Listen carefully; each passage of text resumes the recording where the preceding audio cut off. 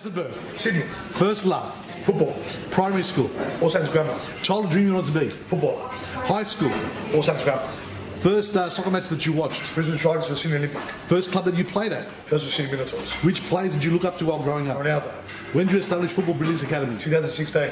In one word, how would you describe running Football Brilliance Academy? Brilliant. Where do you draw inspiration as a mentor or instructor? My love for football. What advice would you give to young aspiring football players? Be resilient. Favourite go-to phrase? Live life on the edge. Your favourite place in the world that you visited? Galibus. What has Syndesmos got that you can't find anywhere else in the world? Sponges. If you could play any role in any movie, who would you play? The Punisher. How do you drink your coffee? Black. Most famous player that you've met? Syndesmos footballers. Ronaldo or Messi? Messi. If you could change your name, what would you be called? I'm happy with my name.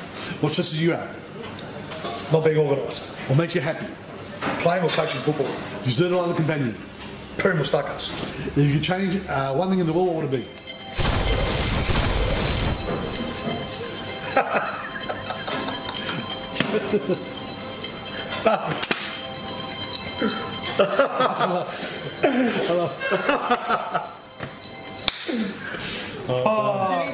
Favourite place that you visit in the world? Galibus. What has Syndesmos got that you can't find anywhere else in the world? Well, I've never been woken up by goats on a mountain with bells on, so that'll probably be the best. Best part about it.